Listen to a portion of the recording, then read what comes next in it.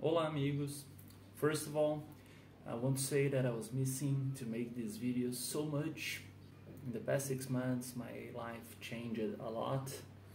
We moved to a different city and then we got back to Florianopolis. I changed jobs twice and then here we are. All these changes, they are about my professional career. Now I'm officially working as a historian in the government of the city where I live, Florianopolis. The good part is that now I'll have better conditions to make more videos like these. But I will probably focus more on the history of the city where we live now, which is very interesting, I promise you. I hope you guys liked these recent news and these changes. Now let's get to our video.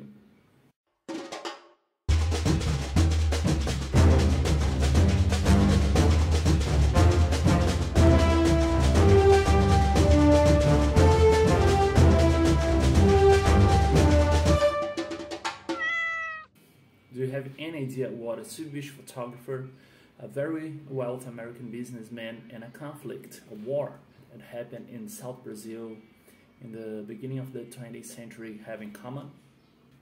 I bet you don't. So come with me and let's check this video about Claro Jansson and the Contestado War. Today I want to tell you guys about the life of this Swedish photographer who lived in Brazil in the late 19th century and the mid 20th century. His name was Claro Jansson. I was studying about his life and work during my research to get my master's degree. Basically, during my research, I used some of his photos to explain how history teachers can take historical sources, in this case pictures, historic pictures, to teach their classes and explain how the historical knowledge works, how it happens, right? Using historic sources during classes. And the photos taken by Claro Jansson are particularly interesting because he photographed a war that happened in the state, in this state that I live, which is the Santa Catarina state. It was a war between the government and the locals and the wealthy elite who lived in the interior part of this state. So it was a really big conflict, and he was there taking photos, registering everything.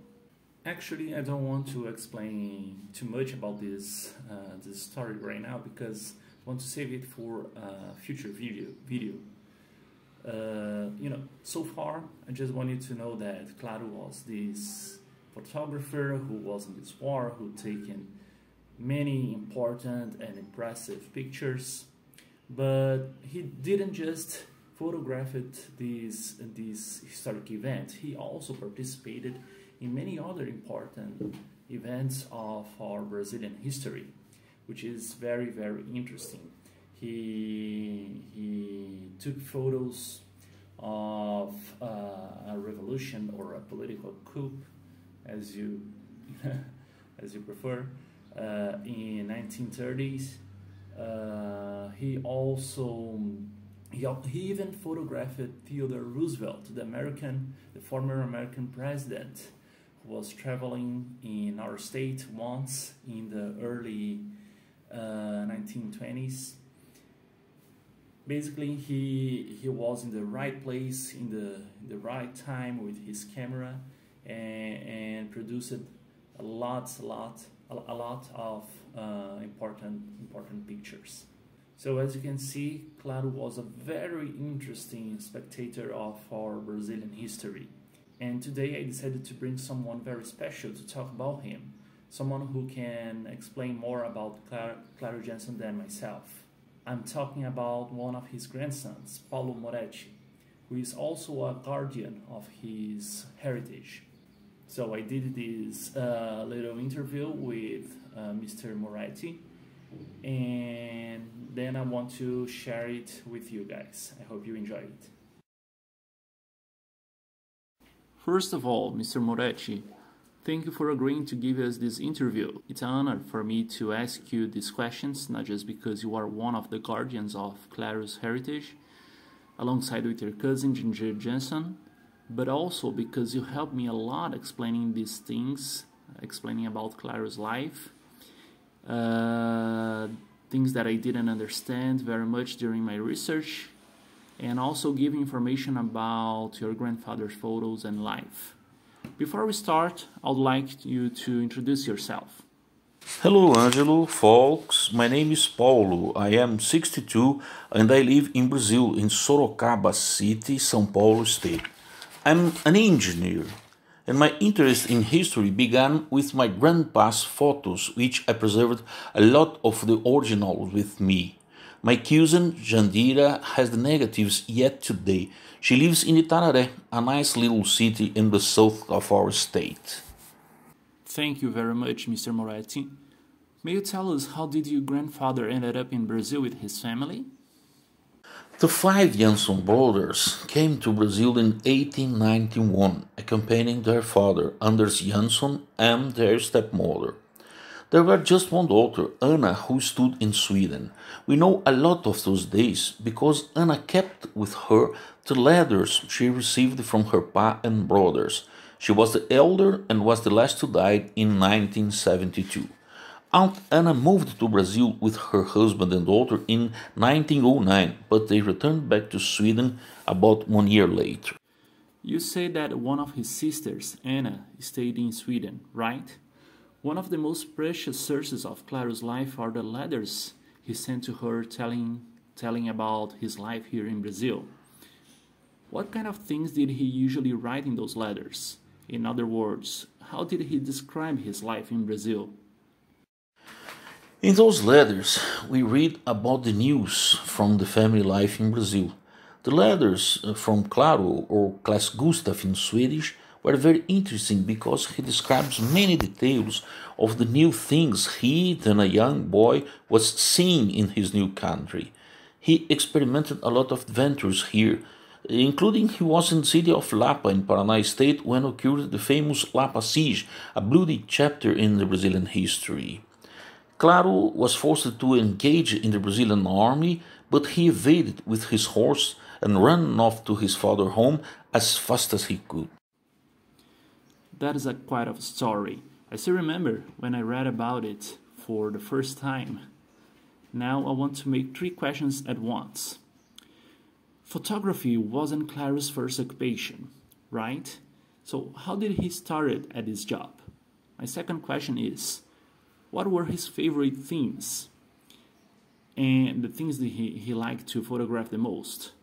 And the third question is, what were the most important events Claro registered in his photos? He tried a lot of jobs just when arrived at Brazil. Before being a photographer, he was chief of explorers teams whose main task was to exploit mate herbs in the southern forests. He started to photograph because he wanted to send photos from Brazil to his sister Anna, and there were almost no photographers here in those days. So he discovered a new good way to win the life taking photos. Then, about 1907, he imported machines and photo materials to begin a new business to deal. In this period, Claro lived in Barracon, a little city in Argentina near the Brazilian frontier. He began taking photos for the persons of the city. Soon after, he began to keep images of the lifestyle and the social events of this entourage, and register every happening in those turbulent days. I think that the most important, or at least the more interesting event was the Contestado War, what happened in Paraná and Santa Catarina states between 1912 and 1916. The photos of this war remaining inedited for decades just now by our family members, and these photos made Claro famous many years after he passed away. Nevertheless, there are lots of other interesting photos too, okay? That's amazing. You guys had a secret treasure with you all this time, right? One of the most interesting things I learned during our conversations was that Claro had a camera that could take pictures, create a three-dimensional effect. Can you tell us a little bit about this camera and the pictures he took with it? I have the 3D photo machine with me in good conditions yet today. It is a French camera of the Richard brand. It has two objective lenses which take two simultaneous images in just one glass negative. After revealing in a glass positive, we put this glass with the both image in a stuff called stereoscopy, and we can see the image in three dimensions. It was a popular and known photo technique in Europe in the beginning of the 20th century, and Claro made success with it by here too. Fantastic. I think that most people today never ever imagined that something like this kind of technology, existed 110 years ago. Mr. Moretti, we are approaching the end of our interview, but I want to ask you one last question. What is your favorite photo taken by Claro, and of course, why it is your favorite one?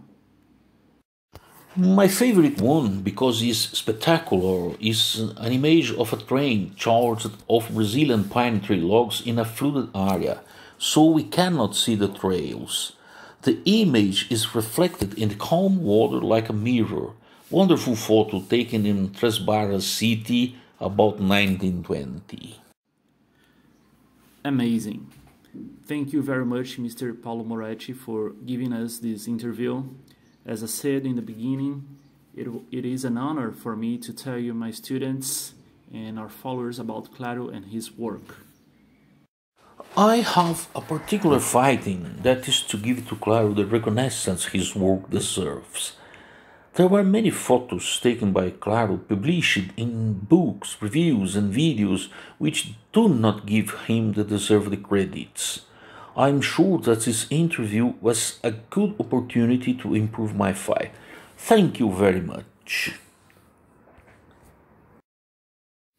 So that's it. I hope you liked this video, guys. It was very important to me to produce it, to interview Mr. Moretti, especially because this year Contestado War is completing 110 years.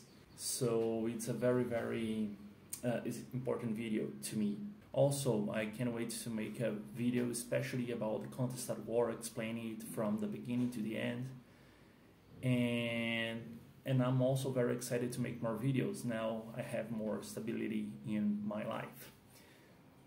So don't forget to subscribe, hit the bell, and waiting for more videos. Até mais!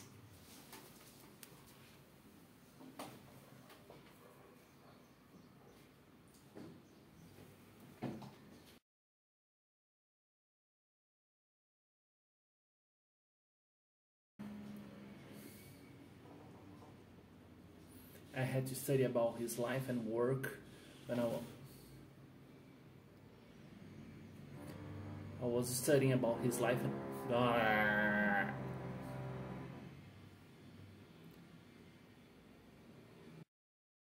my master's degree.